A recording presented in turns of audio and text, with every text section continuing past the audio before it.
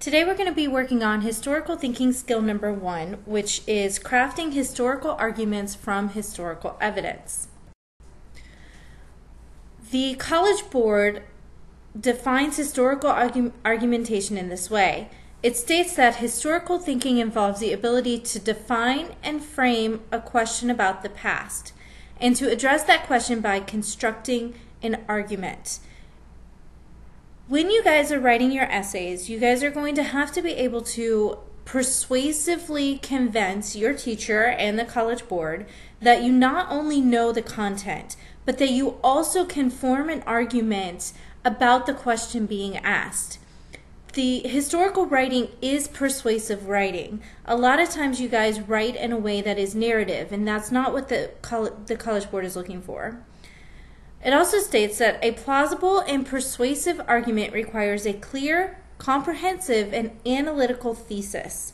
So every single time we score an essay, we're going to look to make sure that your thesis meets those 3 requirements. That it's clear, that it's comprehensive, which means that it answers all parts of the prompt. If there's anything in your thesis statement that has anything missing, then you're not going to get the point. And that it is analytical. It shows that you have an argument, and it shows that you have some thinking skills. This thesis needs to be supported by relevant historical evidence. One of the things that you guys do in your essays is you list evidence thinking that you're going to get points, or you put evidence in that is completely irrelevant to the question. The readers and the teachers know exactly what evidence is supposed to appear in your essays. You can't fake it.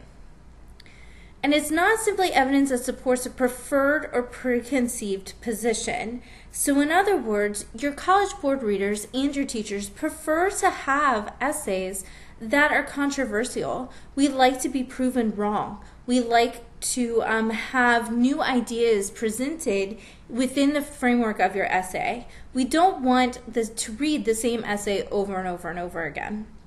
Additionally, argumentation involves the capacity to describe, analyze, and evaluate the arguments of others in light of available evidence. For the most part, that part of the historical thinking skill will be tested through your DBQ essay. We expect you to be able to analyze other people's arguments in addition to your own argument. Presenting ideas in a multiple amount of ways will help clarify that you have achieved this thinking skill. You also need to have appropriate use of relevant historical evidence. Appropriate use is the most important part of this definition. Historical thinking involves the ability to identify, describe, and evaluate evidence about the past from diverse sources. We will be looking at different sources throughout the course. We're going to be looking at primary written documents. We're going to be looking at art. We're looking at artifacts. We're going to be looking at, once we get into the modern age, film and photographs. Anything that is considered to be in the moment will be considered throughout this course for your primary documents. We'll also be reading a ton of secondary documents. In addition to your textbooks, we will be exploring scholarly articles written by people who work for National Geographic, the Smithsonian Institute, or just authors who have their PhD in whatever part of history that we're looking at that time. All of those sources have to be considered when you're trying to learn evidence.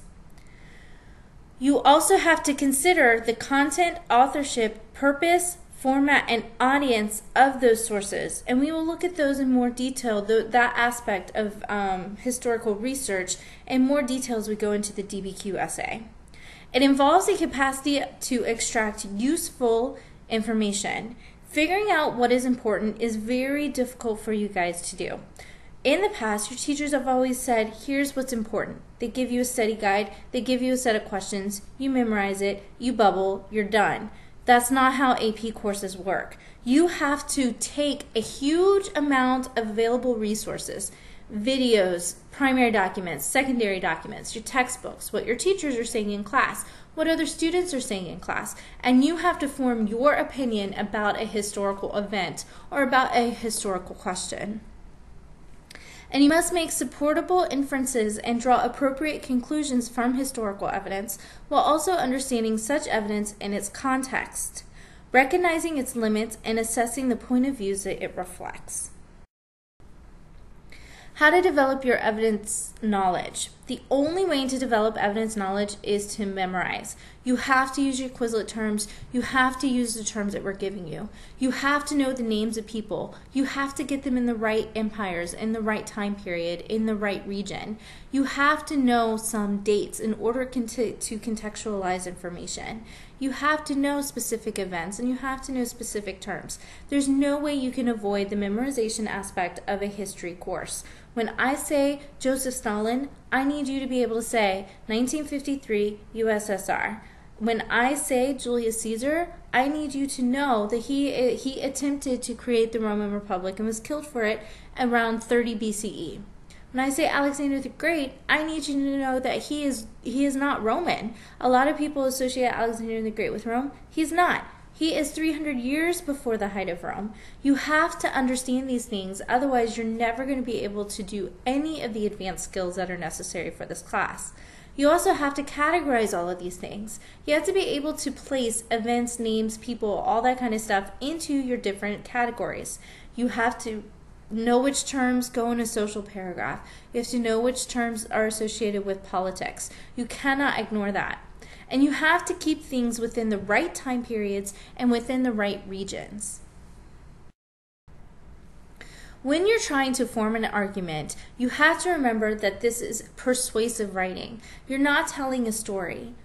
What we're doing in class and what we're studying is telling the story. Yes, we're learning the information. We're figuring out who did what and when. That's the basics of a narrative. However, we are going to be asking you to apply that narrative into some type of argument, into something that says, no, I think the fall of Rome had to do with water supplies, not the nomads from the north, or that you have to analyze the impact Christianity did have on the fall of Rome.